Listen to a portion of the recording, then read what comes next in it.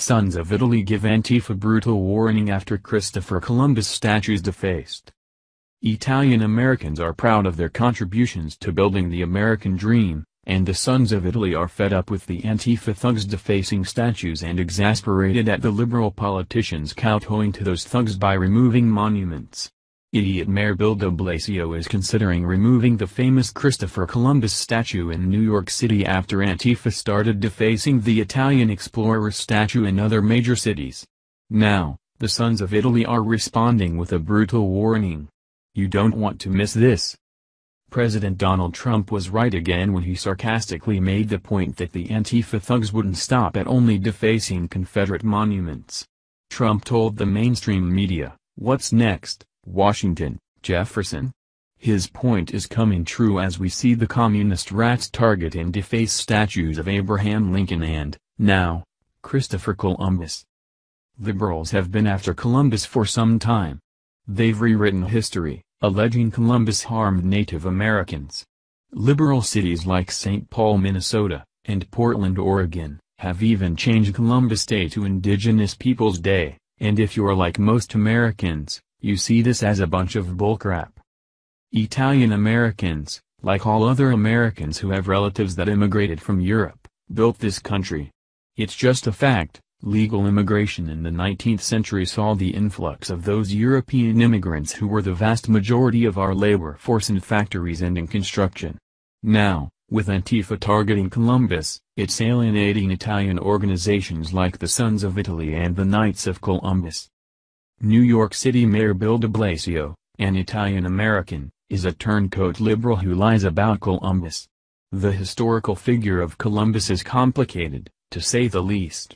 "There's some troubling things in his history," said de Blasio, according to the New York Post, which goes on to say, "The 76-foot structure honoring the explorer at Columbus Circle should be among the statues reviewed by the city for potential purging."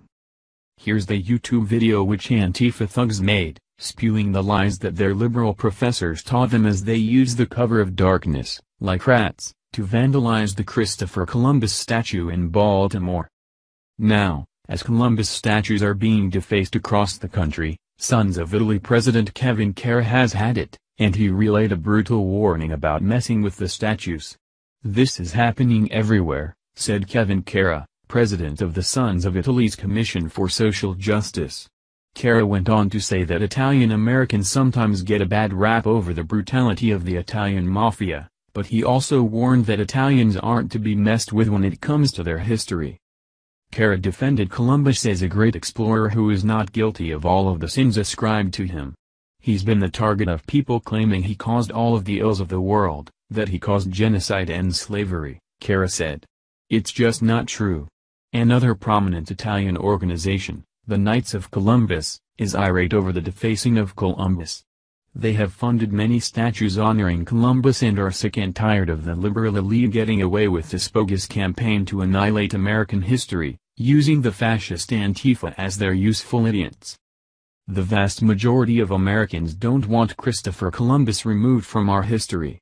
The Baltimore City Council last year considered renaming Columbus Day, celebrated in October, as Indigenous Peoples and Italian Americans Day. The bill, which was introduced at the behest of students, failed, reports the Baltimore Sun. It's only a matter of time before patriots are pushed too far and react if this madness with destroying our history keeps up. Not only Italian Americans, but all Americans who make up the silent majority, are getting fed up, and when that reaches the boiling point, Antifa better take heed. They are just pretending to be gangsters, and they'll be wetting their pants if the Sons of Italy and other patriot groups come after them and show them real justice. Thank you for watching this video. What do you think about this? Share this on Facebook and Twitter along with your comments.